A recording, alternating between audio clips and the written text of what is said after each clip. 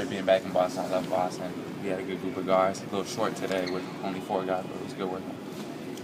Going to college here, did you ever come to this practice gym at all, or what is it like for you to come in here and kind of work out? Over my 3 years at BC, during the summertime, I would come up here sometimes and pick up basketball with some of the Celtics guys. Not all of them, but it's definitely fun being back here. So I'm used to this, kind of used to this place compared to other places. And just being back in Boston is fun. What are you trying to show them that they may not already know, even though they probably know you as well as any prospect in this draft because of who you played?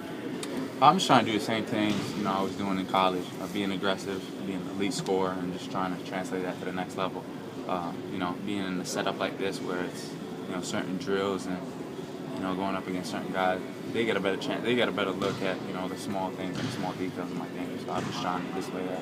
How can big-time competition that you faced in the ACC help you with an experience like this, or does it really factor in? It helps a lot because I'm seeing a lot of familiar faces throughout the Chicago Combine and being matched up with Jeremy Grant, Terry, and a few other guys. A lot of guys from the ACC this year. So definitely playing in conference with so many good elite guards is definitely something I'm used to and translate good to these workouts. Were you aware, during the season, how often your Celtics scouts are at your home games? I know Danny Ainge was there, quite a few times, and obviously seeing those guys is pretty easy to notice. And I always saw Celtics scouts there, so probably at every single one of my games, to be honest, especially this last year.